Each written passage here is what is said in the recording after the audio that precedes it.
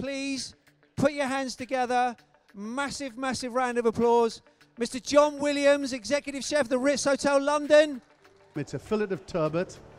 We're going to actually cook it in champagne. Got a lovely little bit of pommery there. And then some baby leeks, white asparagus, a little bit of fresh morels, and some florets of Romanesco. And then it will have a cauliflower puree, which is dressed on the bottom, and then a classic champagne sauce. So I've got some vegetables in here, a little bit of shallot. There's some leeks, some celery, some mushrooms. And all we're going to do is very, very quickly sweat these down. And obviously you'd have a few fish bone. And it's just going to make a nice little reduction there. It's just salt and a little bit of curry. Instead of using pepper, I just like to season it. And it's, okay, I've got the reduction on there. I'm just going to start and get the vegetables underway. Deepak's just going to seal the turbot for me. Meanwhile, morels.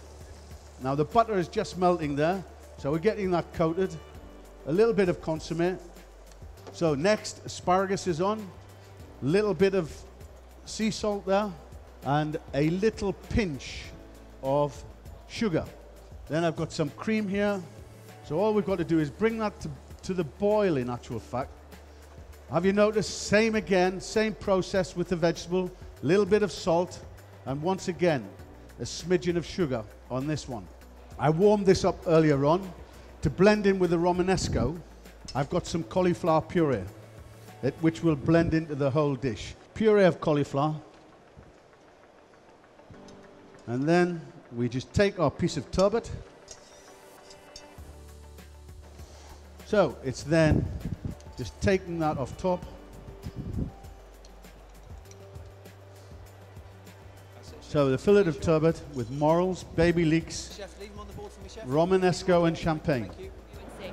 You know, when I was young, I used to stand in an audience like that because I wanted to learn from what I thought was the masters.